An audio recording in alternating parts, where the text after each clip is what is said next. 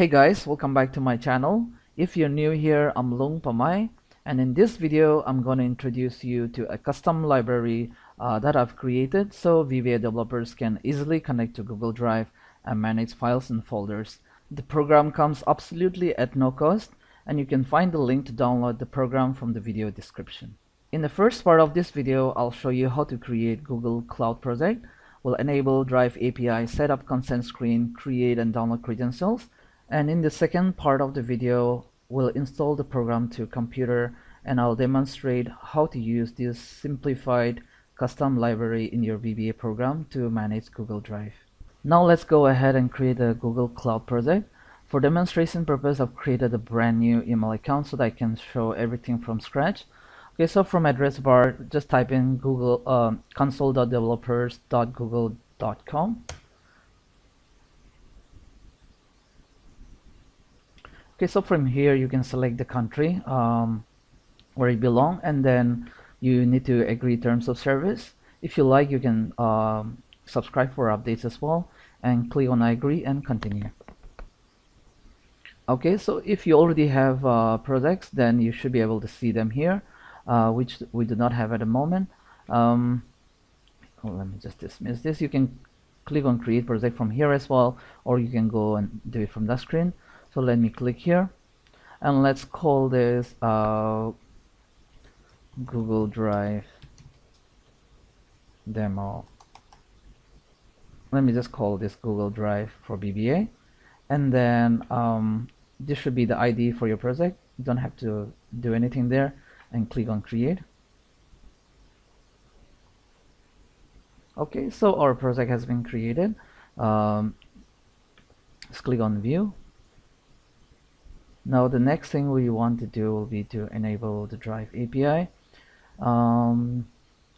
APIs, or you can just go back to dashboard from here and go back to dashboard. These are some of the tabs we'll be visiting now. So here, once we come back to dashboard, you can see this is the project we have created now, and from the dashboard it gives you an option to enable APIs and services. So click on that button and look for Drive here.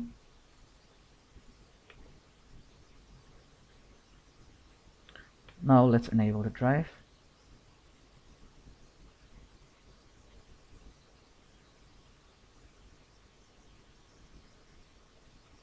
Okay, so now we have enabled the Drive. You can disable the Drive again API from here if you want, or okay, now that's done. Now we can go ahead and create our credentials for this project.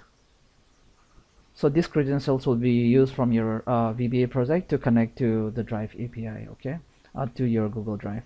Now from here, we first need to set up consent screen before we can set up the credentials. Okay, so here you can either go for internal or external. For now, we'll go for external because we want for this demonstration, we want anyone with Google account to be able to use these keys, or yeah, click on project, and here this is the consent screen. So when you're launching your your project for the first time from your VBA project, it's gonna prompt the user. So this page will be shown to the users. Okay, for now I'm just gonna put the same name, Google Drive demo VBA, like this, and then we can add the logo as well.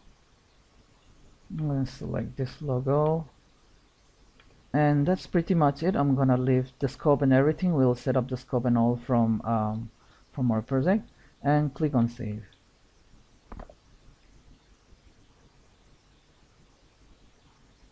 Okay, now we can go ahead and create the credentials. So here you should be able to create two types of credentials, one for user and one for service. For service account also will have a Google Drive of its own, and then it can only access that particular drive. Okay, but if you create this this particular ID or credentials, whoever uses this particular ID, they can connect to that particular their self Google Drive. Okay, let's create this first. from the drop down you select whatever is applicable. For us this is going to be desktop application, and let's call this I'll just call this VBA and then user, just for identification later on, and keep this particular client ID and your client secret confidential. Okay, so now this is ready. Now you can download this into JSON file, or you can hardcode this as well in your code, but for this project you can only use the JSON file. Okay, so here's the JSON file that I've downloaded. I'll just show in a moment. Now let's create for service as well. Now once we demonstrate in an example, it will be more clear. So let's call this service account as VBA demo service, and this is gonna be the like service account email ID. Okay, and then if you want to put a description, you can put it there. So this is more like a brand new user in Google. This particular user will have this more like a robot account. So this user will also have drive of its own, but you won't be able to see it from the Google Drive. Okay, so you can programmatically like load and see the files through your program only. Click on create. So the account has been created. Now we can set up the role. Let's set up the role as owner and click on continue. If you have more roles based on like based on the account that you create, then you can assign a role. I'm gonna leave this as it is, and here you should be able to see that this particular user also have access to this drive, and then these are the owners, and this is the new service account we've just created. I'll just click on done. So we have created a new service account. Now once you go inside this, you should be able to generate able to add a key. Let's just scroll down a bit. So here this section is blank now. Click on add key and create new key. If you have existing key, you can upload them as well. And here you can download JSON or P12. This particular program can use both. You can either go for P12 or JSON. I'm gonna go for JSON. Okay, now this particular JSON file has been automatically downloaded, as you can see down here. And then click close, and again keep this confidential. I'm gonna save this and then go back here. Okay, so now we have these two created, one for the user and one for service. We have the keys downloaded. Now we will be able to use this in our program in VBA. Now we'll call this, I'll just call this service because I won't remember it later, and then this is going to be the user. Now I'm going to copy these two files to this particular folder. I'll just put this as credentials and I'll leave it here. Okay, now once you download the program, you should be able to see these files, all these files. So you can either run this MSI or the setup to install the program, and then this is for demonstration purpose. Now let's go ahead and install this program using this setup.exe. Just follow the screen. Keep a note where this particular program is getting installed. I'll just copy this and then click next. So this program uses .NET library 4.7.2. so probably if you have like prior versions of Excel like 2007 or 3, probably you'll get a prompt to download this .NET library. If you go with that option, it's automatically gonna install those for you as well along with that. So just follow the screen. Now we have already installed that program. Let me run this. The path that I just copied earlier. Now the file we're interested is this file. Okay, this file basically is linked to all these DLL files where the functions are or methods are already stored. Now this is the file. You can open this file after you download this. Now we can try it out. Again, this is very simplified, so anyone, even beginners in VBA program, can follow this.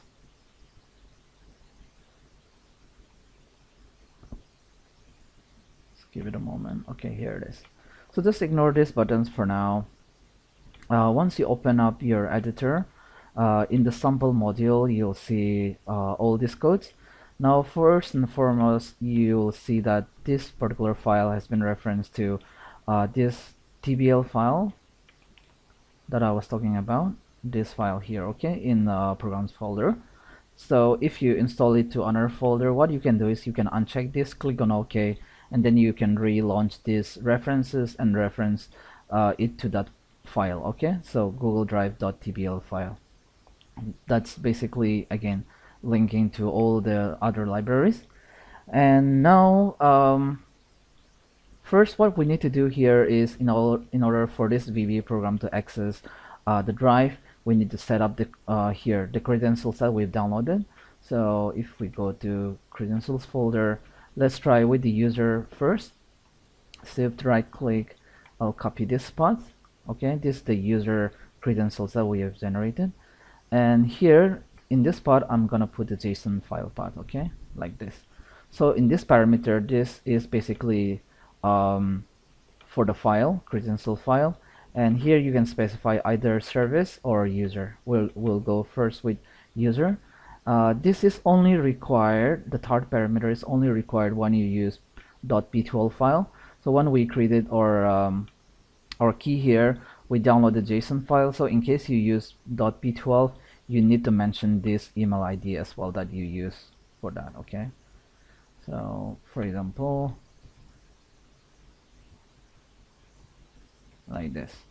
Even if there is no email ID for user, well, you're using this user file, you don't need to specify this. It should be okay. Now, in order to confirm that, you can just run this code. It'll basically return what you've entered here. Okay, so if you get an error, probably the installation was not correct, or it failed, or it's not installed. Now let's first try it out. I'm gonna go to Google Drive. Now from here, I'm gonna go to Drive. This drive should be blank now.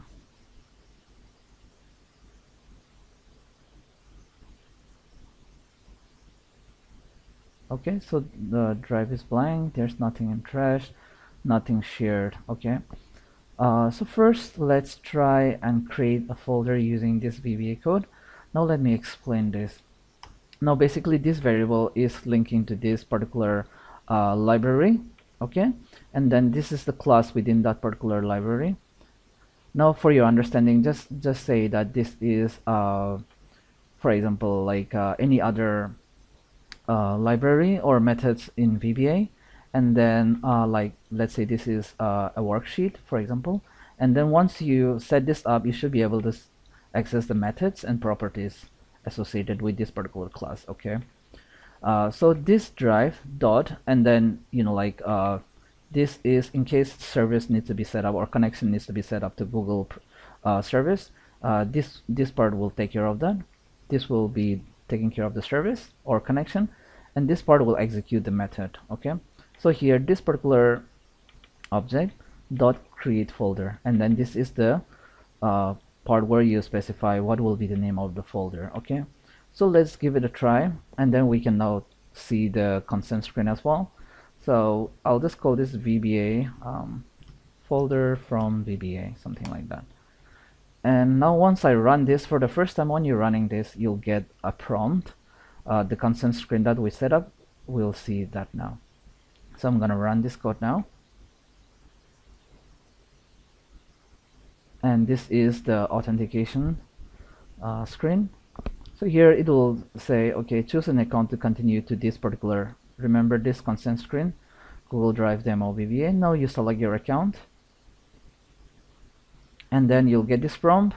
Just ignore this because this is not verified project. As you can see, if you create a verified project, then you will be able to like you wouldn't get this prompt. Or you can learn more from here.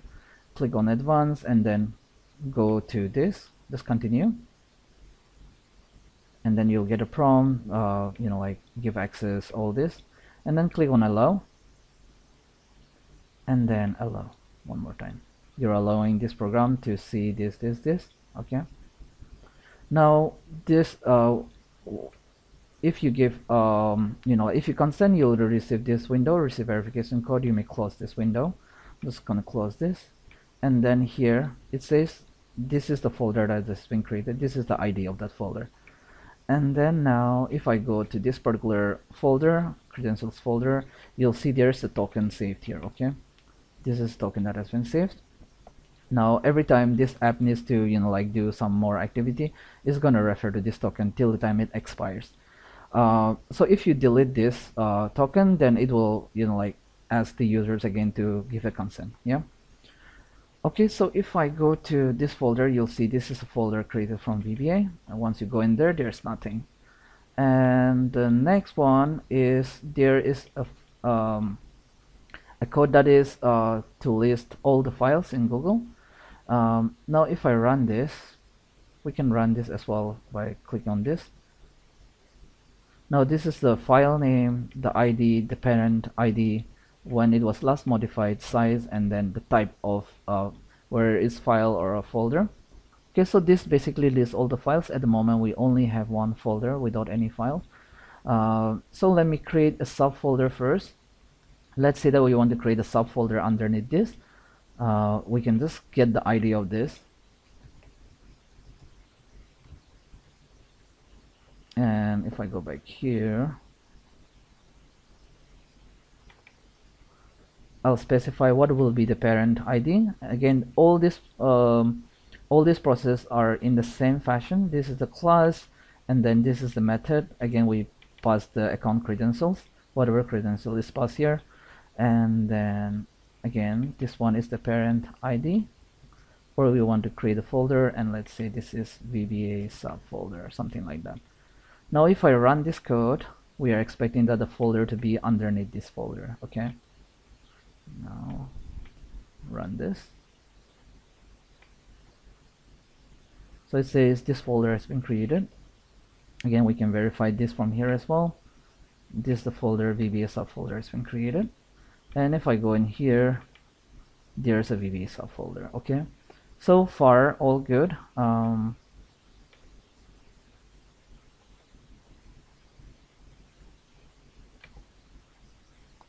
Okay, let me just take care of this array. Just give me 1 second.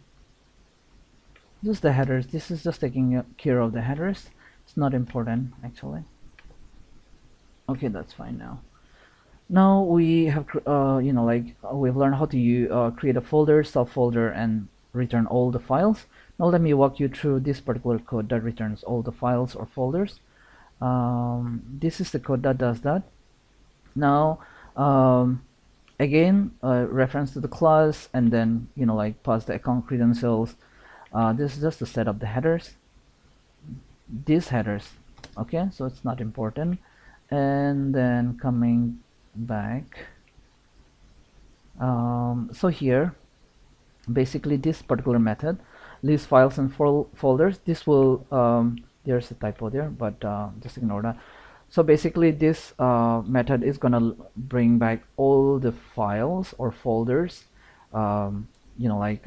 sorted by date modified, and then this particular string, as you can see here,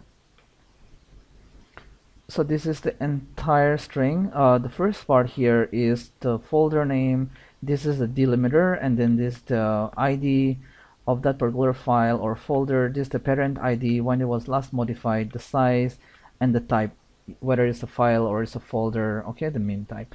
And if I go back here, this part is basically returning that. And what I did here is find the last row with the data, and then this part basically splits using this delimiter. Okay, same delimiter, and then it splits into splits this string, this particular string, into different arrays, and then at the end I'm just writing it down here. As you can see here, this part is looping from 0 till whatever, like the split return, and then it's writing to cells whatever was splitted. Yeah, it's basically that.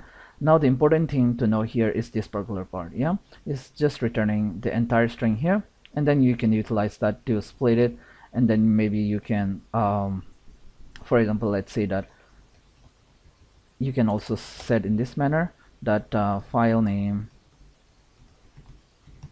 is equal to this, and the file name is 0, right, the starting index, and then the next one is file ID is equal to 1. So you can also do in that fashion, and then you can use maybe in your tree view or in other controls in your other programs.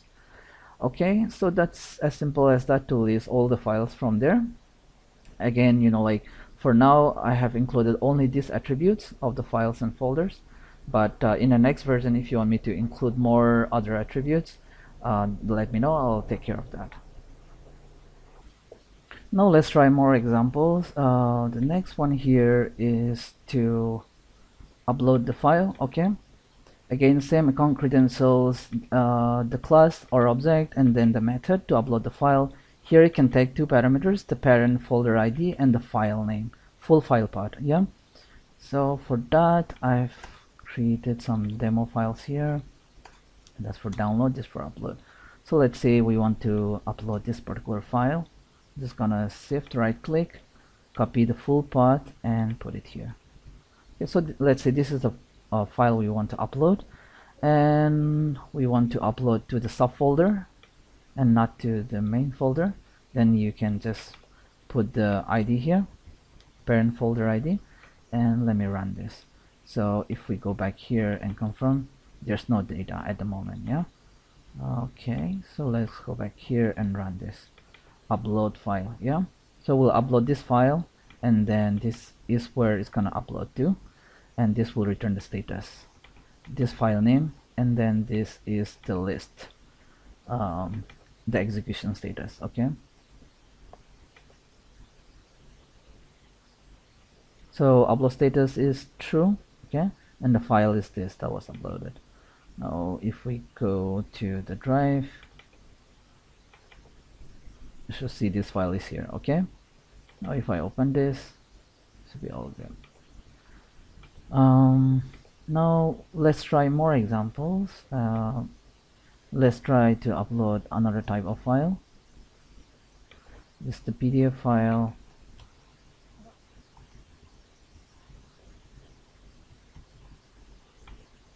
Now let's upload it to obviously if you implement this, you're not gonna copy the ID and put it here like that. You can refer to these variables from any of your program based on how you set it up. So let me run this. Now we are uploading it to a folder from VBA. This is the PDF file. It says download, uploaded. Now if we go to drive and go in here, to see this is the PDF file that we just uploaded. Okay, now let's see what's next. Download the file. Okay, so here if I list the files, it should have two folders and two files. Yeah, and if you look here at the parent ID, you'll see this particular folders in this particular, the children. This is children of this. Basically, that's what I'm just trying to say.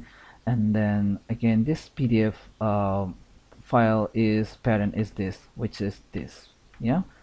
So you can easily populate this in a tree view. If you have not seen a tree view video, you should definitely check it out in the UI and UX user form series.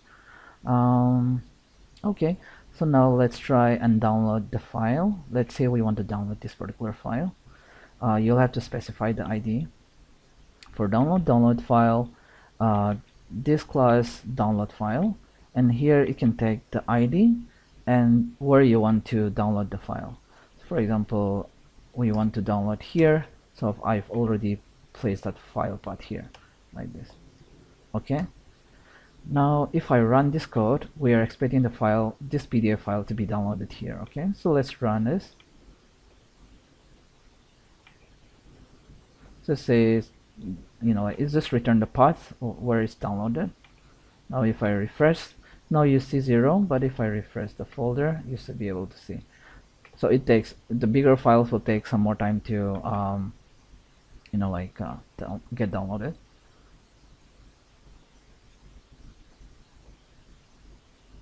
I don't have PDF reader, so that's why it's opening in Chrome. Okay, so let's try to download another file.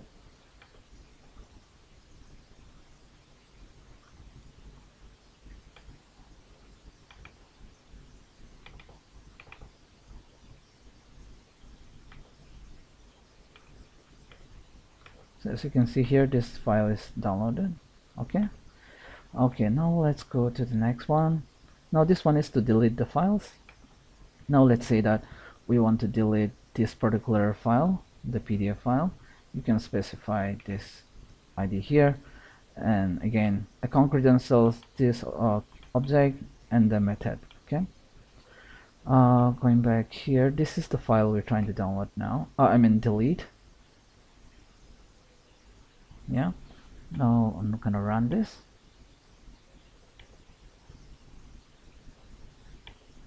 So let's refile here, and then if you go back here as well, you'll see that that PDF file has been deleted.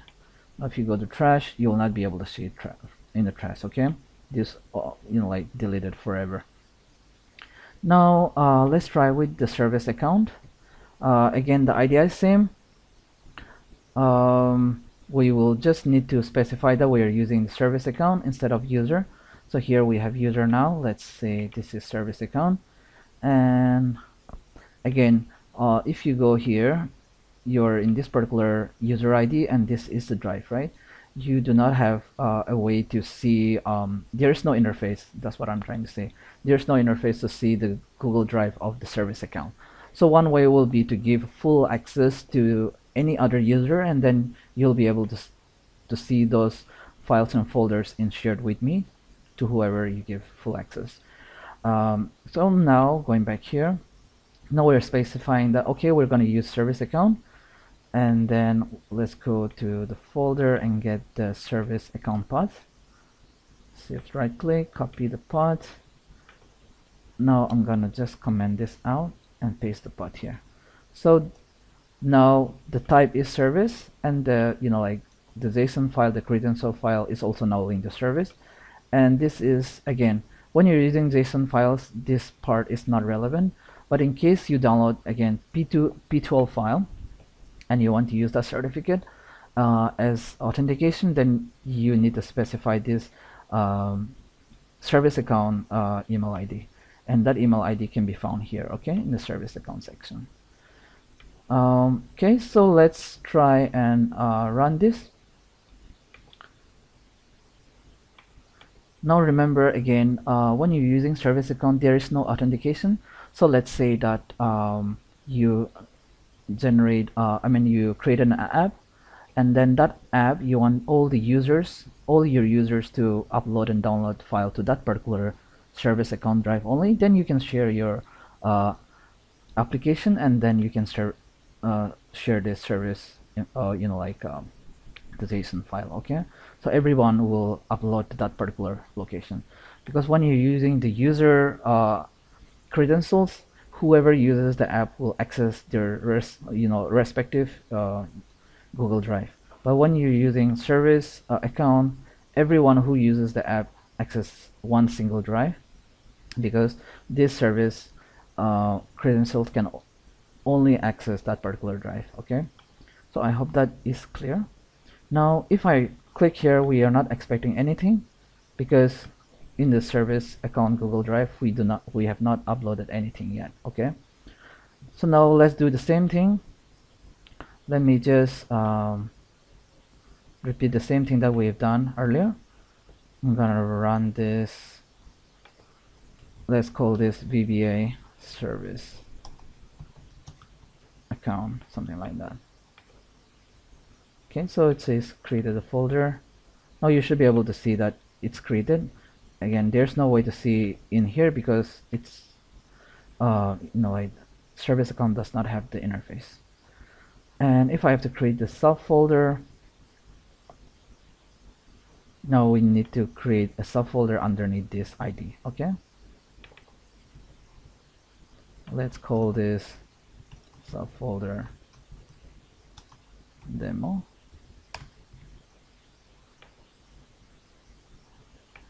Once you list here, you should be able to see it. Okay, remember, once we changed the credential, it did not get any prompt. So if you share your application and the application is going to use a service account, the user will not get that prompt screen. Okay.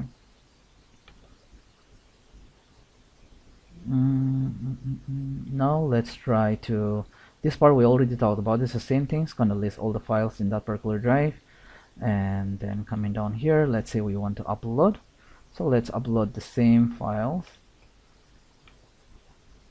this file, the PDF file, and we want to upload it to this folder, or you can upload it to the root folder as well. This will be the root folder. Yeah,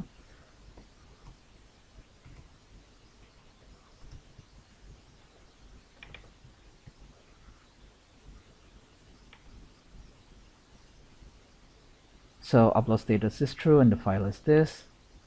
Now retrieve, so this is the file we just uploaded. Let's upload more files. Let's say you want to upload a bigger file like this. This is 271 MB.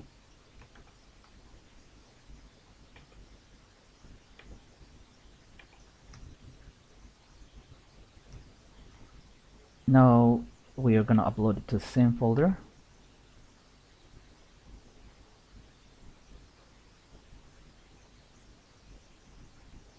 So it will take a little bit more time as compared to the smaller files. So now it's completed. It took a little bit of time, but it completed. Now if we just list the files again, now we will see that this particular file has been uploaded successfully, and this size is in bytes. Okay, so if you have to convert it to KB or MB, then you can just divide it accordingly.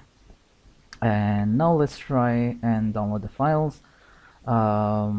So let's download the smaller files so that it does not take too much time. Let's try this file. Now in the download folder, this file is already there. Let me just rename this. Okay, the folder is destination folder is same. Now let me run this. Just downloaded this, and here's the file. Okay, so again the same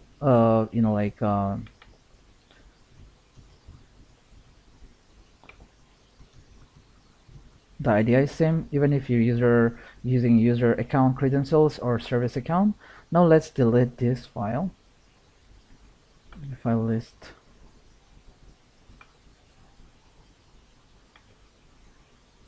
This file is still there. Now let me go ahead and delete.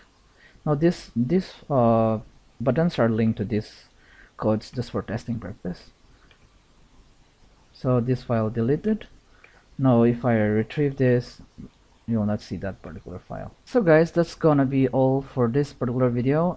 Do try it out and let me know if you face any issues, any errors, if you have any suggestions to improve this. This is the first version that I am releasing now, and if you have any suggestion or if you face any problem, do comment on the video below, and then I'll try to look into that as soon as possible. And down at the bottom, I just forgot to mention that here is the methods that you can use and the parameters. So what type of data that you can pass, and as you can see here, all of them are string. For listing the folders, you just need to pass the delimiter. To upload the file, you need to specify the parent ID where you want to upload, and then this is the file path to upload, and so on. And then this is just for the headers. So yep, I definitely suggest you to try it out, and then if you have any questions or if you are interested to learn how to create a tool like this for your VBA custom libraries for your business, do let me know, and then I'll try to assist you. Okay, thank you so much for watching, and if you could share this video with your friends, it will be very helpful. Thank you so much for watching. Have a good day. Bye bye.